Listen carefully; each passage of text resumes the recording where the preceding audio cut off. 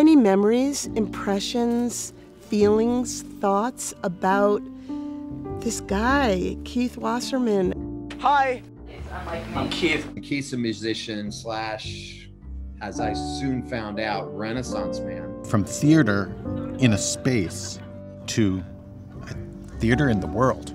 This guy, not only is he talented, but he is out there. Oh, you dog. He's so out there that he's delusional.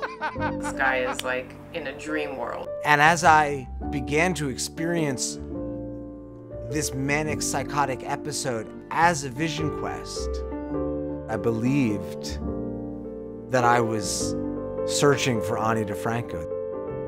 Trying to reach out to this famous musician. And he had this belief that she was talking and writing lyrics to him based on his amazing gifts. I remember looking at that box and realizing that this was all for Ani.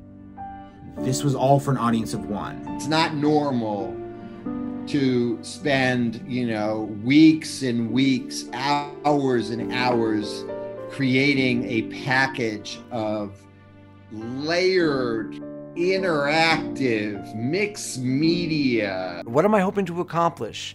This is a ridiculousness based on a fiction, which is based on a delusion rooted in fantasy. I never in all my years working with artists have ever heard a story like this. This is my true story. I hope you like it.